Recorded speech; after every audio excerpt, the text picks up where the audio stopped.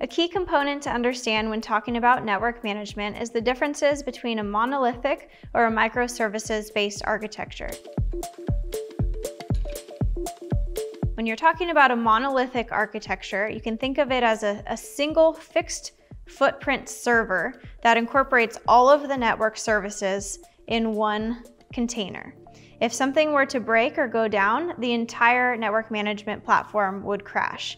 On the other hand, a microservices-based architecture is a collection of loosely coupled services that can both operate independently or in conjunction with one another.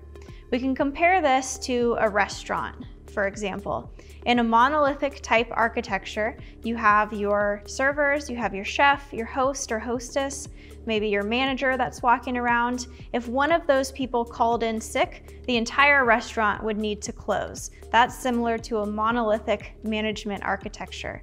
On the other hand, microservices, you think of that same restaurant, you have the host or hostess, busboys, waiters, you have the chefs in the back, the general manager. If one person called in sick, someone else could increase their workload to take over that position.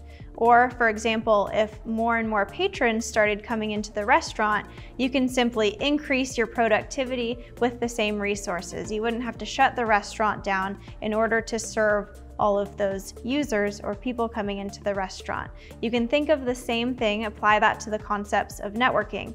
Microservices is a lot more scalable, reliable, and redundant. And so that's what we're encouraging end users to adopt as a microservices-based network management system. Typically, again, they're more scalable, more resilient, they're based on modularity, and they're typically API driven, which I'm going to cover in a subsequent course.